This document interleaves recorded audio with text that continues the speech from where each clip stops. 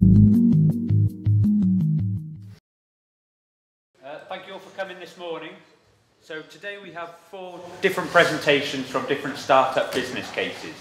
So following on from last Tuesday where you all presented where you are at midterm, is a couple of presentations now which are, well, one from Jenna and Lurker on OroClean, which was their Venture Cup winning project and presentation. And then we're going to move on to a presentation by Rasmus, wherever he is, Rasmus Davidson, for his Black Silicon Solar project, also a Venture Cup winning project. So hopefully from those 2 you'll be able to gauge how far you've got to get to by the end of the course, or at least put yourself a goal to where you'd like to get to. Following that, after another break, we have a presentation from Tommy Albers, who's the CEO of Podio, who's going to come and give you a 45-minute presentation. So I think he hopes for a bit of a dialogue format, so if any of you got any criticisms of Podio, you're welcome to jump in.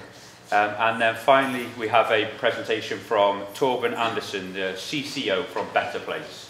Better Place, if you don't know, is the electric battery for urban motoring. So, without further ado, if we could give a warm round of applause for our student helpers, Jenna and Lurk, for the first presentation.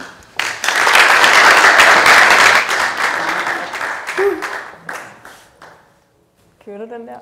No? Yeah. Let's do it. All right. Hello, everyone. Welcome to our presentation. First of all, we hope that this presentation will inspire you in your own project and all your future work. If you have any questions during the presentation, just wait and ask them in the end of the presentation. Yeah, this is the agenda. First of all, I would like to present the team behind OroClean, and then Janne, she will talk about present the original presentation from the final of the Venture Cup. After that, she will talk about the business plan in more detail, and I will talk about how it all started and our entire process, and Janne, she will end up talking about how it all ended. And then we have 10 learnings. Before actually we all start, I would just like to tell you that the name OroClean, if anybody who do not know oro, but it's in Spanish it means gold. So it's about clean gold, and that's what our project is all about. But this is the team, and this is me and Janne, and moreover we have Trine and Jacob. And we all from DTU and all studied design and innovation and was following the same class. And here at our master we went to an exchange program to the US, and we all attended the same course and ended up in the same group, and that was how it all started. So now Janne, she would like to do the pitch, and based on the original slides from the Venture Cup final. And maybe I should just say that it was actually Jacob who presented our pitch, but we'll try to come up with a pitch similar to that based on these slides and what we remember. Yes. So you ready? Ready, Janne? Yes. All right. 3, 2, 1, pitch. Welcome to this presentation of OroClean. My name is Jenna, and I will walk you through this 4-minute pitch. Mercury is on the top 10 pollution problems in the world. 30% of this mercury pollution comes from small-scale miners in rural areas in South America, Africa, and Asia. What they do is they pour mercury into a pan where the mercury reacts with the gold and it creates an amalgam.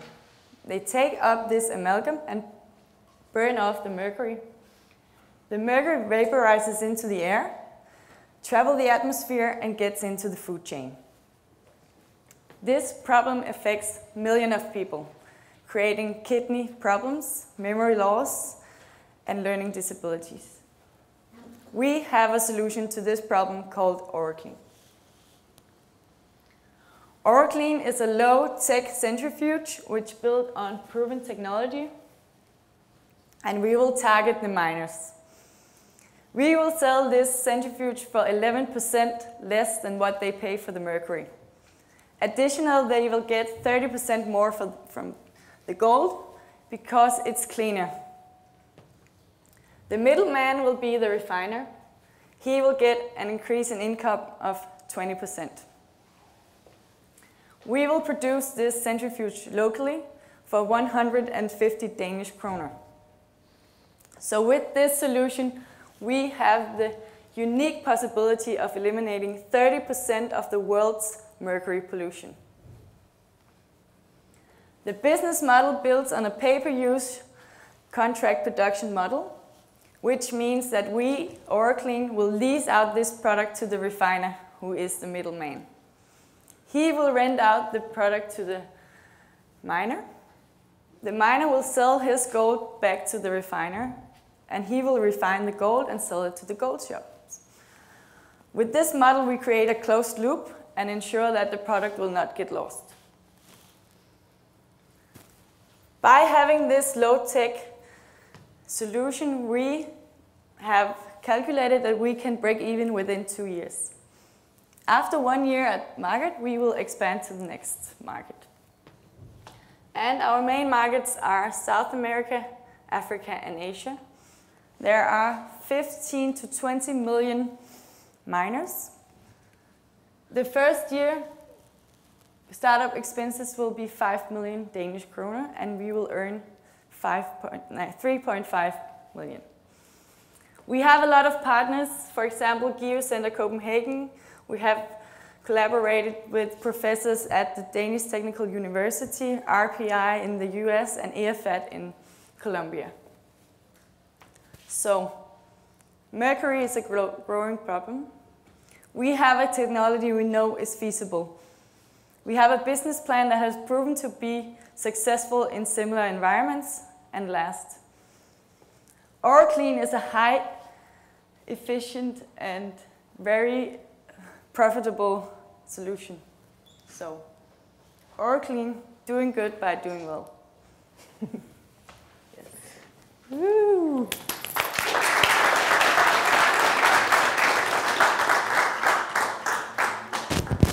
Yes. And now I'll tell you just a little bit about the business plan who got us to the final. This is the table of content. Maybe it's a bit different from what you see at Venture Cup. That's because we have started with sending in the business plan to a Walmart competitions and a lot of other competitions, so it has developed over time. And some appendices. I'll just go through some examples of what we have put in and just to show you. This is the business model in the business plan. So it's a bit more advanced in the business plan because we simplified it to make it easier to communicate. But here you see the green is some of the collaboration partners. You see the gold shops, which we have divided in green gold shops and normal gold shops because we see an increasing market for green gold. Yeah, and the main point about this business model is creating this closed loop. Then we have some arguments to back up the feasibility. We have a letter from a professor in RPI in the United States stating that this technology is feasible and it's possible to scale down this big centrifuge into a small centrifuge. We have a picture of the gold from Geocenter where you can see a big difference between the clean gold and the gold containing mercury. Then we had we used a lot of time explaining this implementation strategy because that's the key point in getting this product to the market in these rural areas. So it's about creating a sustainable system before you move on to the next community by ensuring that the miner has a really short return or short time before he gets return on investment. Finding some local champions who will drive the motivation in the community, and creating a win-win situation for all actors involved. So no one will work against you. Then we have the current status in the business plan, where we just show the activities we have already done. So we showed that we have already filed for US patent. We have competed in other competition, tried to get funding. We have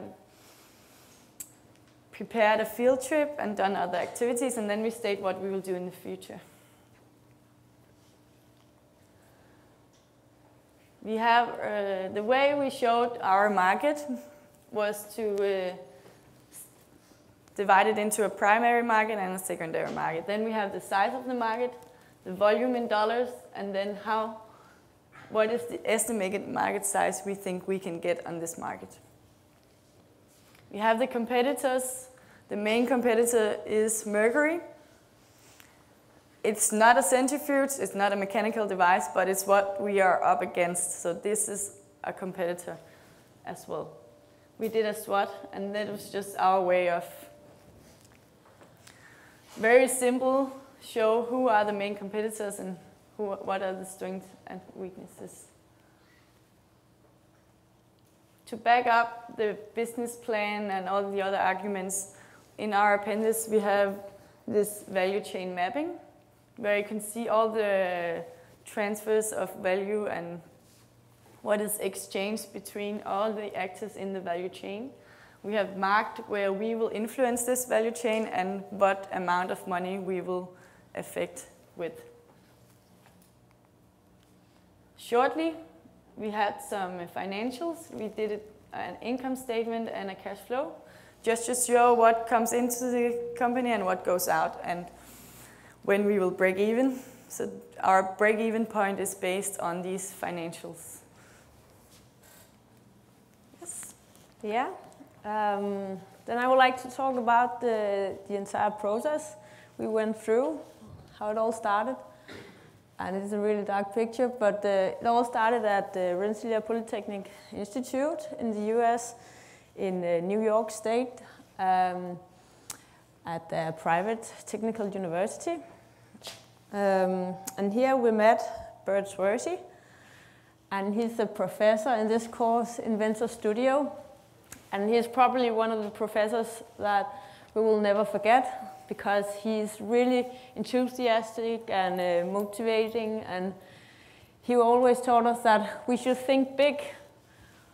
And he told us like several times, you can actually do this. And he has this American hat put on, the really American mentality, which was really great. And he didn't just want us to hand in an academic exercise, of course we should, but he really wanted us to see us succeed, and he wanted us to make this business idea become a reality. So yeah, he was really a great professor. And of course we used a lot of different kind of methods during our project, but it was all like basic engineering skills, and it was much about learning by doing and hands-on activities, and what really characterized all these methods was that it was a part of an iterative process. So many of the methods were used over and over again, and we kept on getting more data and improving all the details. Yeah, and Bert Swersey, he taught us that we should really look into the problem and start by doing that, not just focus on the product, but find a problem that affects millions of people. So that was like our starting point. And then we really had to understand the context around the product or the thing we were looking into. And he said that it's not just about, it shouldn't just be nice to have, but it should actually be something that we need to have. And moreover, he said that a threat is the most powerful motivation factor. And it's, I don't know, it's just interesting to think that it's first when something really bad happens that we can all put on our creative head and come up with really great innovative solutions sometimes. Yeah. Then he said that we should think of how it becomes relevant to all of us and scale the problem up. So what's in it for me? So first of all, of course, it's a huge problem and something really awful for the local miners, and they all get really sick and have too high mercury content. But it's also a problem for you and me and the rest of the world, because 95% of all this mercury actually goes into the environment. And like Shanda told, it gets into the atmosphere and goes into the food chain and suddenly ends up in our tuna fish. But it's not just about whether we are able to eat the tuna fish or not, but it's actually a much bigger problem also in the US, for example, where there are 300 to 600,000 of children who are born each year with too high mercury content in their blood. And moreover, 8.7 million dollars are used or are lost every year because of people who are not able to work because of learning disabilities that are related to mercury content in their blood. And according to WHO, that they'd say that 50% of the mercury pollution comes from outside the US. So there are some indicators showing that this problem occurring on the other side of the world is actually also a problem for us. So yeah, we just learn to scale the problem up, and because sometimes it's really difficult to relate to something that's happening on the other side of the world. So it can be easier if you can relate to it somehow. Then he also told us that we should tell a touching story. And then it's not just about come up with something and lie, but this is actually true that a lot of kids are in contact with this mercury and get really sick. And a lot of people die. Most of the people do not become or get older than 40 years old. So if we can tell this story, that's something that people can relate to, and if we can bring up some emotions, it's just a good way to come up. Yeah, you know what I mean. Then we found we had different kind of inspiration. First of all, we looked into Paul Polak and what he said, and he's a founder of a non-profit organization or International Development Enterprise, IDE. I don't know if you've heard about it. But he's doing a lot of projects in third world countries about agriculture and develop different kind of businesses. And we have this video from TEDx. We're not going to show you this video now, but if you like to, you can go in and watch it yourself. But he really talks about this bottom of the pyramid theory. I don't know if you have heard a lot about that, but that was something we were very inspired by, because he says that there's a huge potential to develop business ideas and businesses for the third world countries, where we have 2.5 billion people who live for less than $2.50 per day. So that's just a great potential market here. And moreover, we looked into IDE, the Cradle Pump, and got some inspiration to our business model because it's built on some franchise business model. So maybe that could be an idea to look into other companies' business models. Yeah. Then we looked into the patent possibilities, and you can see that this graph is not the best resolution, but we have the applications here, and it's a gold mining devices, and on the other axis it's about the centrifuge, like the technological patents. And there was a lot of these kind of patents. And then there are also some patents that links the application, the gold mining devices, with the centrifuge technology. But these patents, or there was one exactly that has just expired. So we saw there was a great opportunity for us to apply for this patent. So that was what we did. But we discussed a lot whether we really needed this patent, because were we able to protect our product if, for example, if a big, huge American gold mining company, if they suddenly wanted to develop this centrifuge, what are we able to do? We are 4 students with no money, so maybe this was not the best way to protect our idea. Maybe we could instead try to be the first at market and gain some trust within this community and do something else. So that was just a discussion we had, and it depends on the product and all that. But yeah. Then we did a lot of simple tests, and they were done in the beginning of our development phase. And we used it really early to prove our concept, and we had several tests, but one of them were about the fluidization principle, and it's about the particles and how they divide when you add some fluid to it. And then we also tested a word I can't pronounce, centrifugal forces, and we used a salad spinner, and we saw how the gold divided, or how it, when you spin it and see how it ends, or where it ends.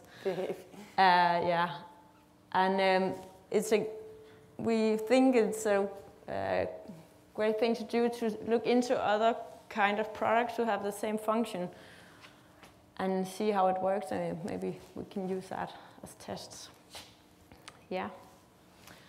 Then we went to MIT to pitch this idea, and we were almost forced by Bert's words. He said, go out there and spread the word, and go out and try to communicate your idea. And it was a really great learning process. We got a lot of feedback on our idea, and so a lot of people, they were asking into this project, and each time someone asks you about something, you realize that you do not know all the answers, so you can keep on getting more data. And it actually went really well. We went to the final, and here we have a video, a really just 1 minute video with the pitch. And it's Jacob, and we all spend a lot of time on finding out what kind of words he should use in his pitch. And maybe we have to say that we had only been working on this project for maybe 1 month, 2 months, so we were not that more longer than you are, but still you can sell your idea very well. All right, ready, set, finish. All the environmental problems we face today, one of the most important is mercury pollution. It travels in the atmosphere, gets into the food chain, and is the most toxic non-radioactive material in the world. Surprisingly, 30% of all mercury pollution comes from small-scale gold mining in rural areas in South America and Asia. To do this, fortunately, we can correct problems of this sort and make substantial improvements in the environment. To do this, we have created OroClean, a portable centrifuge that's built on well-known fluid technology that has the potential to completely eliminate the source of 30% of all mercury pollution in the world. We will implement OroClean by using a well-known successful hybrid business model founded by IBE, a company that has a 25-year track record of showing how real-estate inventions can help third world communities become economically self-sufficient. Mercury pollution is a growing problem. We have a solution that we know is feasible, a business plan that has proven to be successful in similar environments, and that's OroClean's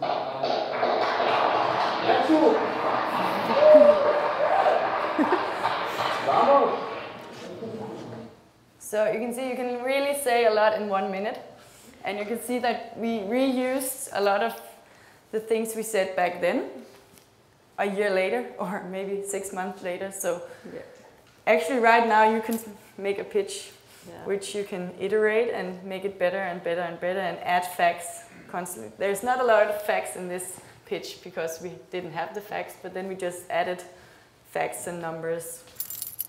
But the problem is still the same. So, yeah. Then we tried to develop our competences by attending different kind of events and learn more about how to do business plans. And for example, we went to Penn State University and participated in a workshop or a course about how to develop a great business plan. And we also, later on in Denmark, Shannon and I went to Munich on a trip arranged by CSE Lab.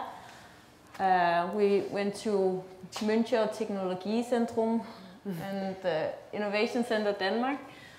And it was together with a lot of other students who are trying to start up their own business. And it was really great to get some inspiration and just talk to other people in the same situation, because it's a great motivation when you do this project.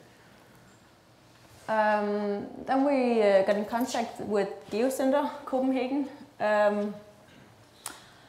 And they are some of the few people in Denmark who are actually working with the small-scale gold mining. And then they're really experts. They've been in, for example, Tanzania several times. I think they're actually every year. And they know everything about this. They know something about the culture and all the processes and the environment and like power relations and all things that's really relevant to know. So in collaboration with some of the people here, we made this workshop. We made a design game. I don't know, probably the designers know what that is, but we tried in collaboration to come up with different kind of concepts, and that was just really great help to involve some experts, and we got a lot of pictures. And maybe next slide. With this help, we were able to understand the context much more in detail, and that's everything. Is about the people, the environment, and what is mercury, where does it come from, and we were able to follow the mercury in more details in all the processes.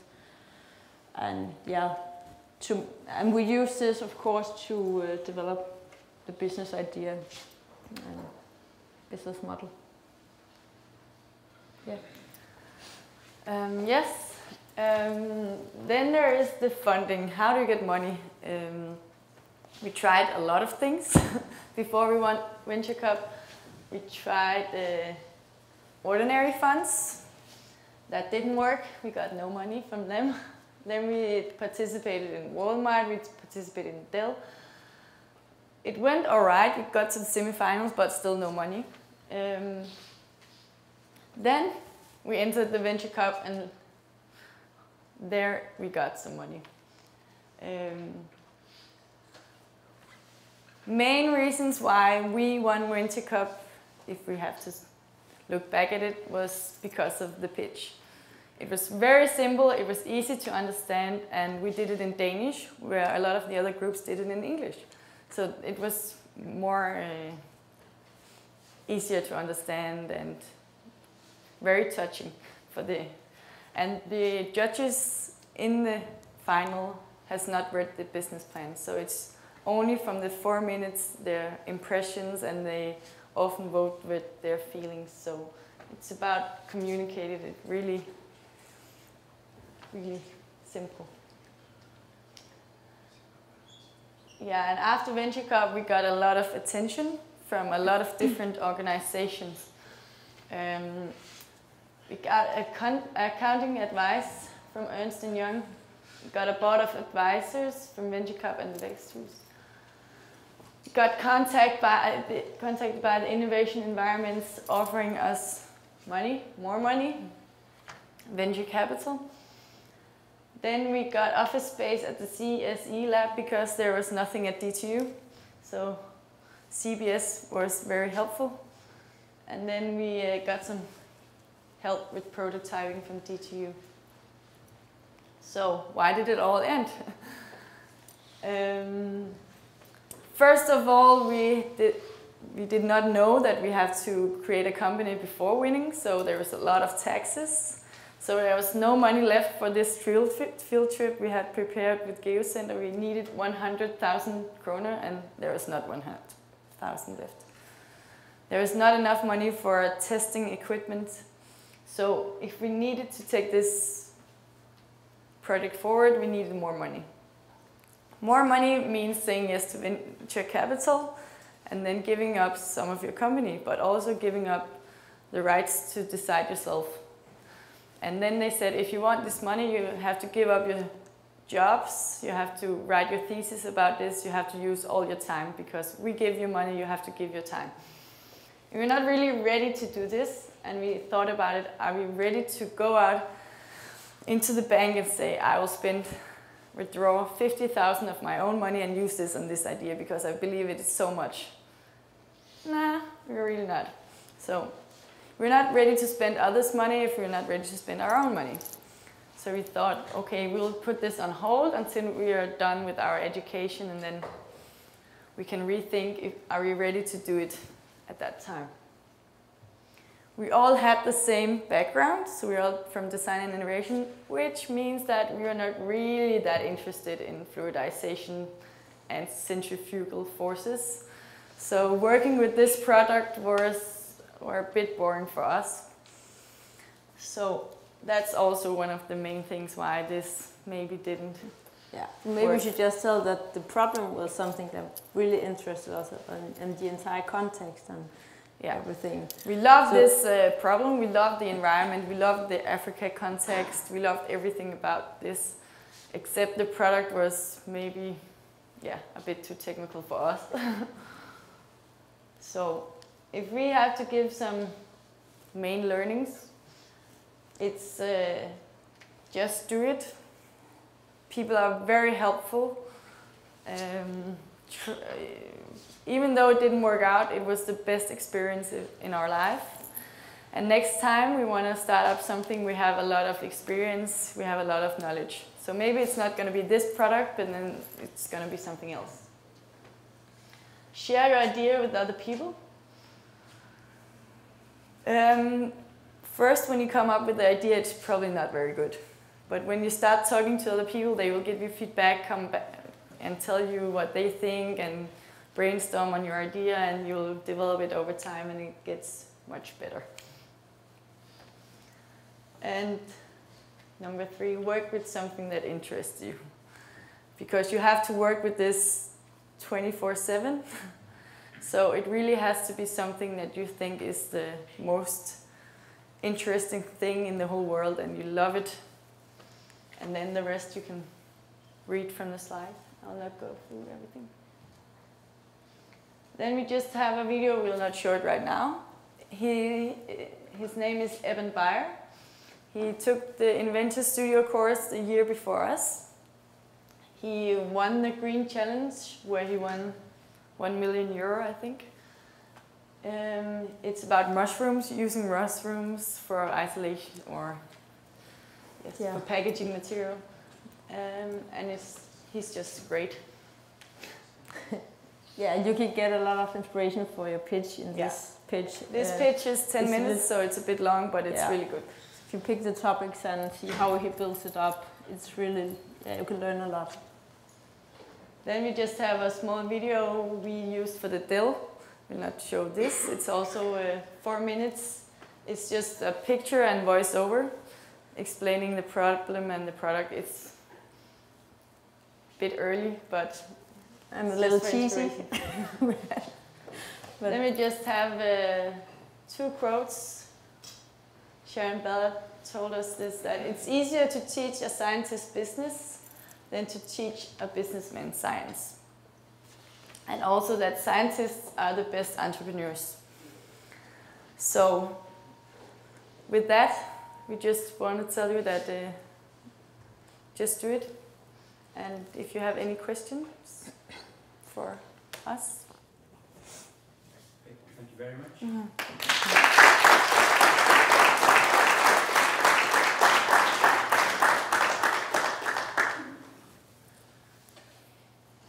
Any questions? Yeah. Sure.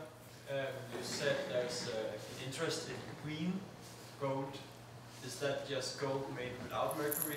Yes. All right. So we were later on. We were. Where does this interest come from? Yeah, who's interested in green gold? That was what they asked us in the Venture Cup semifinals, the judges. How do you know this? And then there is I don't know if you can go that back.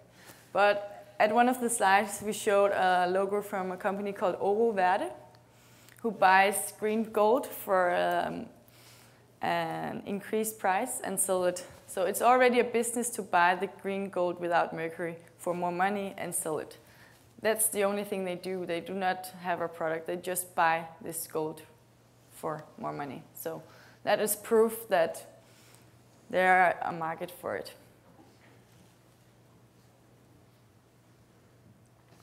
Yeah. Can you explain more why all the money you want to lift up went to tax? What do you mean about it when you started a company before? Did you know about the tax? If you don't have a company, it's a personal income. So it's the same as if you have a job, you have to pay 40% taxes. If you are a student, you get SU, if you are Danish. And you are not allowed to earn more than 100,000 a year. I had already earned enough, so I had to pay back all my SU. So just be aware of these things, that there's a lot of stupid tax rules in Denmark. Yes? When you made your prototyping, how did you get funding for that? I think gold was maybe Yeah. We didn't do the prototype. But we had a professor here at DTU who made some drawings, and we were ready to do it when we got the money, but then we didn't get the money. So we didn't actually do it, but we had a drawings for how we would do all the testing. We did what's it called, a polystyrene mock-up, where we, with a laser printer, did the shape, and we coated it with glass fiber, but it's in the US. So yeah.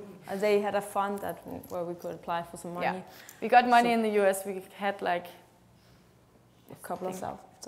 $10,000 US over there we could use for mock-ups and these easy testing, but we never did the test equipment in steel or aluminium or something. Because it requires a lot of testing, a lot of different kind of shapes, so we can spend all the money on maybe a couple of shapes, and then we didn't know if they were the right, and so we had to make this decision whether we really wanted to do this or, yeah. Yeah.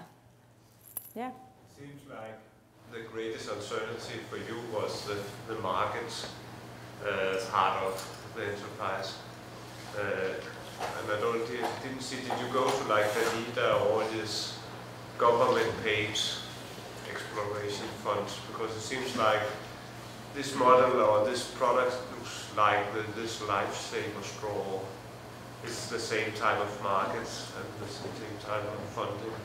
Did you go to have public money? We didn't really try to get funding that way, but we were talking a lot about making some kind of collaboration with some of the organizations, and maybe that would have been the next step, but I don't know if they're just supporting non-for-profit business or... Yeah, we chose actually, I'm not sure about that. This is a for-profit, we will make money on this. And then it's maybe hard to get these. Yeah. But we also discussed that a lot. In the beginning, we tried to set up a non-for-profit business where we wanted to, of course, make profit within the business and then invest in new projects or try to go to new locations and start up the business again. But then we realized that it was easier to do it for profit, and because more investors were interested in collaborating with you if you are for profit. Okay. Thank you very much.